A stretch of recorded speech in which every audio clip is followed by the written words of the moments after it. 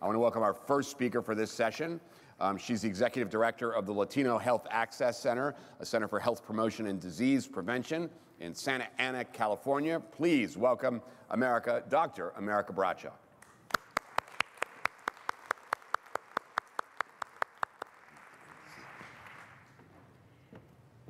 Good morning. It's a true honor to be here today with all of you, sharing some of the thoughts and some of the activities that we developed in California. I am originally from Venezuela, where I practiced medicine for several years in rural Venezuela. I remember being there in our little clinic and seeing a lot of these diseases that are part of the books of tropical medicine.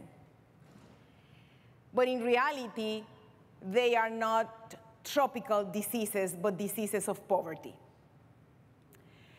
I was there day in and day out, trying to fight diseases that were caused by dirty water or lack of water or plain poverty. But I also was exposed during my time in Venezuela to working with community workers, with what we call in Spanish promotoras de salud. And in Venezuela, they were called nurse assistants. These promotoras were women that lived in those communities and were able to create great, amazing relationships with other families in the community. Their strategy for immunizations included the creation of relationships with those mothers. Those mothers were their friends, their comadres, they were their neighbors. So talking about vaccines was not just a transaction, but was part of a relationship. And I learned with these promotores and these community workers and this community how to work with very little resources, but a lot of creativity. After that, I decided to go to Michigan to do public health and really learned more about how to help our communities. And in Michigan, in the School of Public Health, I learned that in addition to germs and viruses and genetic codes, there are a bunch of other things that can make you sick, and they are called social determinants of health.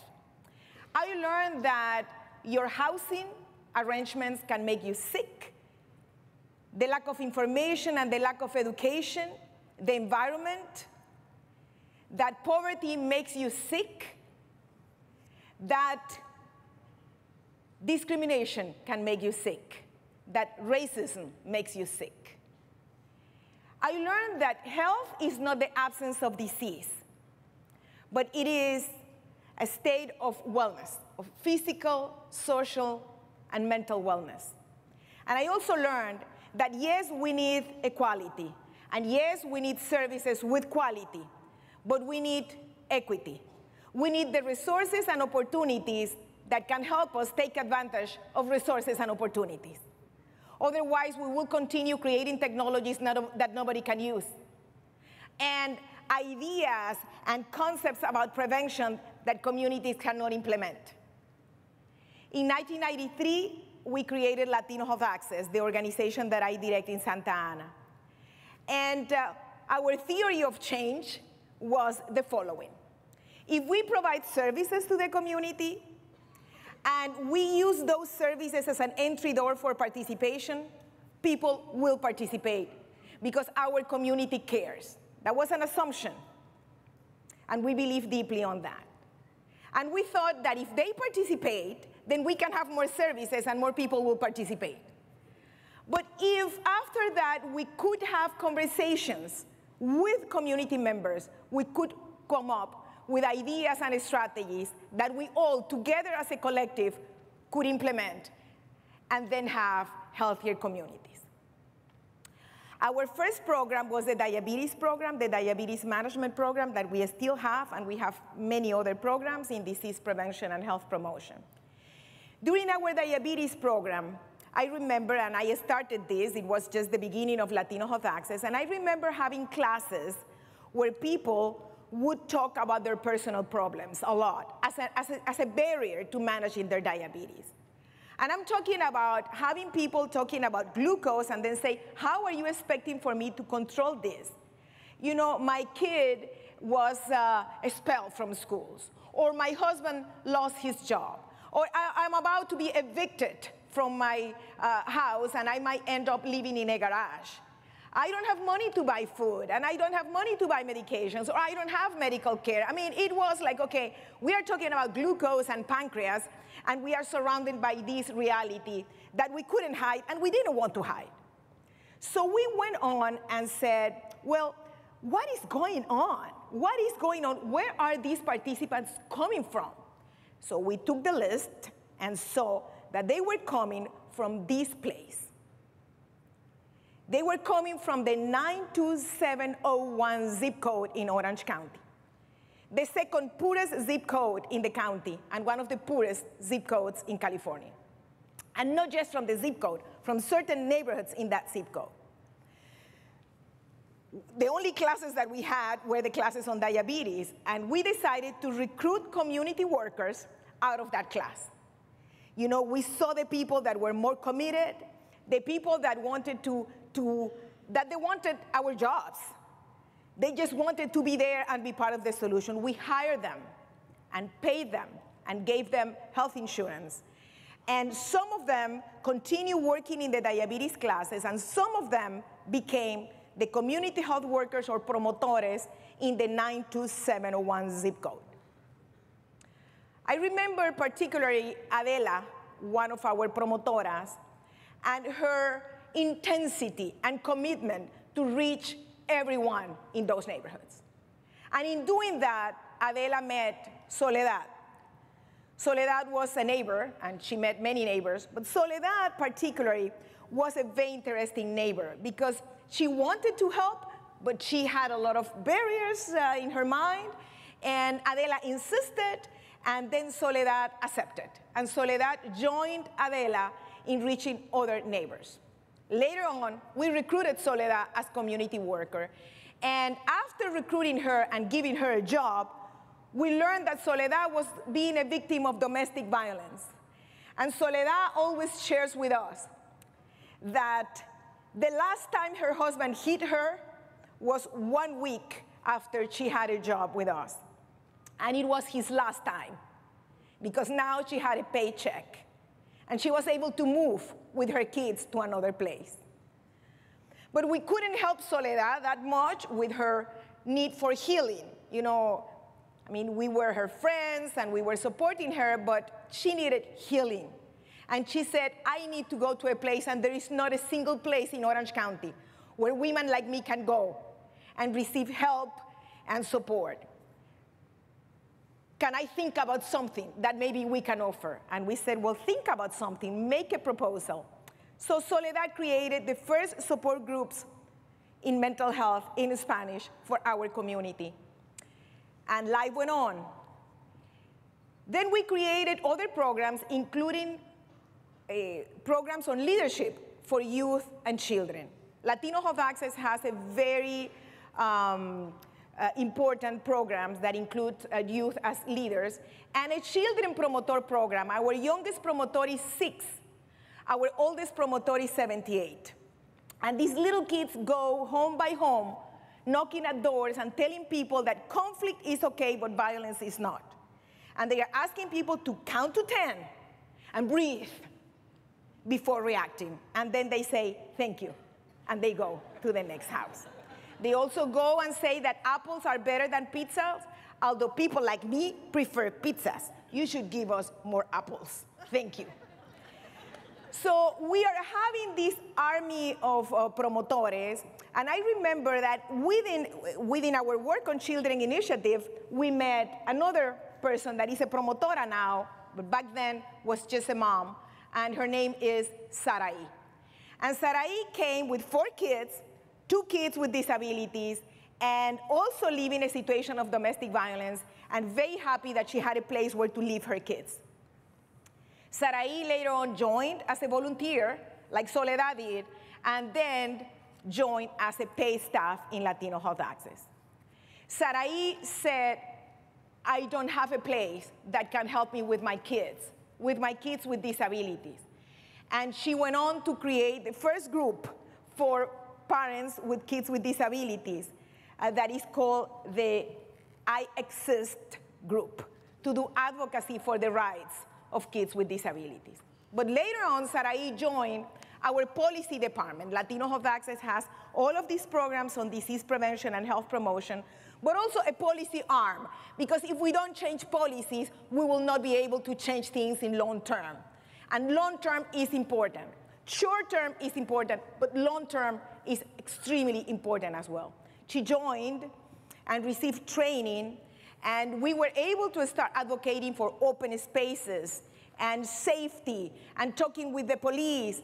And after 11 years of fight and finding resources, we were able to create the first park and community center in the 92701 zip code.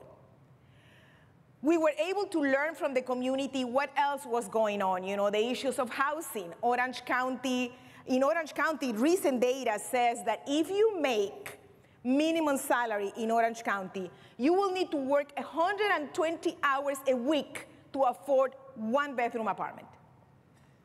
120 hours per week you need to work. And we ask ourselves, how come these parents are not participating in schools? And how come they are not coming to our appointments on time? And how come without knowing that they need to work 120 hours? And if they work less hours, we say, that's why they are poor, they are pretty lazy. So these are the situations in Orange County. But you know, together with foundations and other groups and the community, we have been able to create a collective that is fighting together. And it's a collective, and we don't take credit for many of the things that are happening, because when you work in collectives, you cannot take credit. But we are doing together pretty amazing things. We have been able to gain affordable housing, some units, not as many as we need, but some. We have been able to gain some open spaces and some that are about to open now, some parks in some schools. We were able to mobilize the community to inform the strategic plan of the city of Santa Ana, where we have our voice saying that you as a city have the obligation to budget and invest in communities that have been chronically neglected. But now we have a voice that is getting more and more organized, and we were able actually to propose few things in that strategic plan that got approved. Lately, the community has been able to create a resolution. They proposed and fought for all of this year in a resolution to create job opportunities, to create a market in Santa Ana where low-income people can sell things and benefit from the economic growth in Orange County. Not just buy in the store of people that are making money, but actually selling and making some money. And we propose a market. We also propose micro-farms where people can grow food, eat fresh food, share fresh food, and sell fresh food. And we also propose the inclusion of residents from those communities in the economic development committees that until now only have had people from the business community, the official business community, as if people that actually clean houses or sell enchiladas or sell tamales are not business people. And we were able to push and push and push and create partnerships within City Council, and we got the approval for the market. We got the approval to include the community in these committees, and we got the approval to get the land for the micro-farms. We are far from actually making that a reality, because you know that between approval and doing it, there are a lot of politics. And this is where, if you are not at the table, those things don't get done. We are collaborating at the state level, also as a collective, and as a collective with groups like the California Center for Public Health Advocacy. We were able a few years ago to take sodas out of the schools. And now we are fighting to get the warning labels in those bottles of soda Not an easy task to fight against the soda companies, but we are getting more organized and we are getting stronger. In the meantime, while we do all of this collective work, promotoras continue doing what they know how to do. They are outreaching people, going, finding our neighbors, our women, our men, our children, and inviting them to participate, inviting them to access services, talking to them, creating relationships. They are creating spaces where we can get to know each other more, where those relationships can get deeper, and then we can talk about the things that we need to talk. We can have the difficult conversations about our personal lives, about violence, about our responsibility, but also about community change and our role in community transformation. We also are providing services. Promotora provides services. They are the ones teaching the healthy weight programs, the diabetes classes, the mental health programs. And they are creating mechanisms for participation so people can bring their own voice to the table, not just be represented by another person just because they don't speak English. Many institutions and groups invite us to have these conversations. How do we get promotoras? How do we get communities to participate more? And we love when they do that. But we take it as a responsibility to ask difficult questions. Why do you want to have promotoras or community workers? So they can do what you say? So you can pay less than you pay to a nurse? Why do you want to have promotores? Do you want to hire these experts and then tell them what to do, or are you ready to engage them as experts and let them be part of the thinking table that can inform your strategies? We need to have those difficult conversations in our engagement with communities.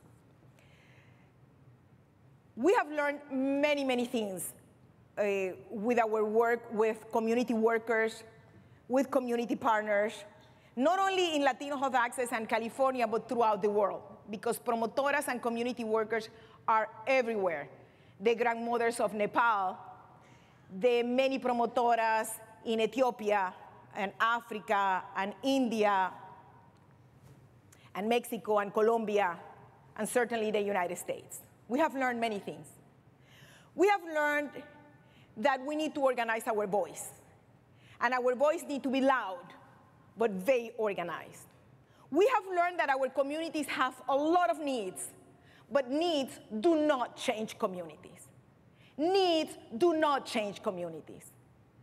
Our strengths, our passions, our talents change communities, because with them, we can address the needs. So engaging people because their needs means that we assume that we have the strength and they have the needs. And that is not the right way of engaging in a respectful way our communities. We have learned that power comes out of the conviction that you can do this. In Spanish, power is the same word that can in English. I can, we say, yo puedo de poder. And power is that conviction, que yo puedo, that I can do this. I can have a better family, I can have a better community, my kids can graduate. This is the conviction of power. But we also know that there is this other power, the power that people in government have, that people in institutions have, the power to change policies, make policies, assign budgets. And we know that we cannot have better and healthier communities ignoring the political power. We know for sure that long time ago, when we created institutions, because institutions were not born before people, people were born before institutions. We created institutions, and institutions learned to work without communities, and communities learned to operate without influencing these institutions. So it's almost like we unlearn to participate and have to relearn to participate. But we also have to unlearn what we think is true about communities. We need to unlearn that knowledge and those practices that are not helping. We need to find a way of just getting rid of that. We need to unlearn the way we are approaching community work and learn new ways that are aligned with the values that we hold today. We have this story in Latino Health Access. We say that the first promotora ever in the planet was a cave woman. And that in her cave, she discovered fire. And since then, like her, promotoras have been sharing the fire. We believe at the end that the real power is in sharing our fire. Thank you so much.